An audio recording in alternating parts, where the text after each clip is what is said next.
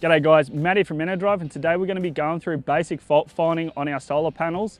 At the moment we've got our 80 watt folding kit out here. What I'm going to show you will go through any solar panel and any size array that you do have. So we've got it wired into our DC-DC 40 plus and then powering our E-Lite battery here. So what we'll do is we'll just go through and actually see what our solar panel here is producing. So I'll press the menu button to see what voltage our 80 watt folding solar panel is operating at.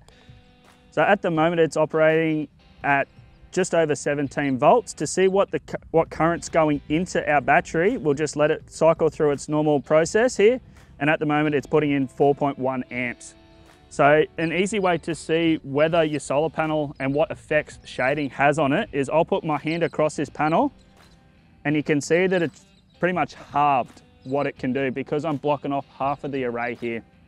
So I'll remove my hand and then we'll see it jump back up to 4.1 amps.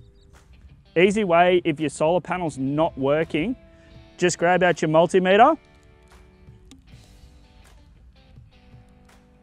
and we'll just do a couple of tests on it. So we'll just test to make sure that we have got voltage at the bottom of the DC-DC, and then we'll do a short circuit test on it.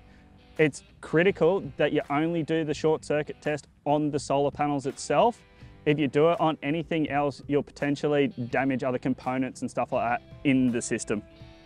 So we'll switch our multimeter onto volts DC. And then we'll just put it on the terminals. So on the multimeter and also on the DC-DC, we're getting the same voltage reading. So we know that the voltage is correct and we're not getting any voltage drop between the panel and also the DC-DC. So what we're going to go through now is doing our short circuit test on our 80 watt solar panel here. With your bigger arrays and everything like that, you always need to isolate your solar panel, either by having a blanket over it to isolate it, or if you do have an isolation point, circuit breaker, fuse, something like that, you need to isolate that, especially for your bigger arrays. You can cause some significant damage to the controller and or the solar array. So what we'll do is we'll just go through now that our panel's isolated, we'll disconnect it and do our short circuit test.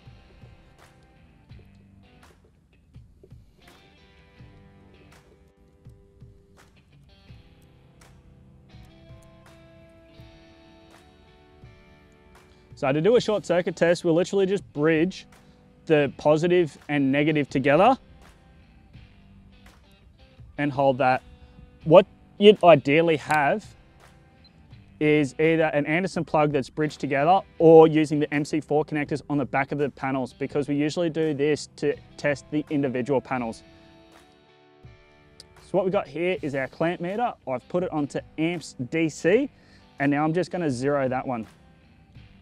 So now that that's all zeroed, I'll connect it through to our system here.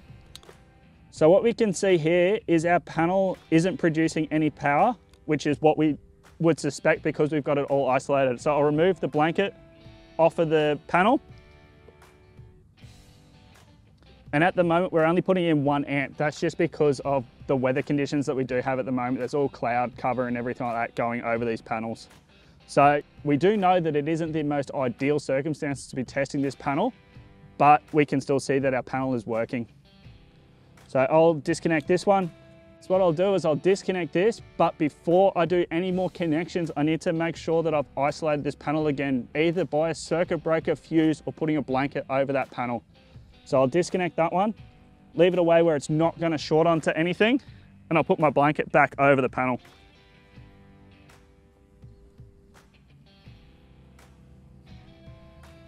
So there we go, now our panel's isolated, I'll redo my connections.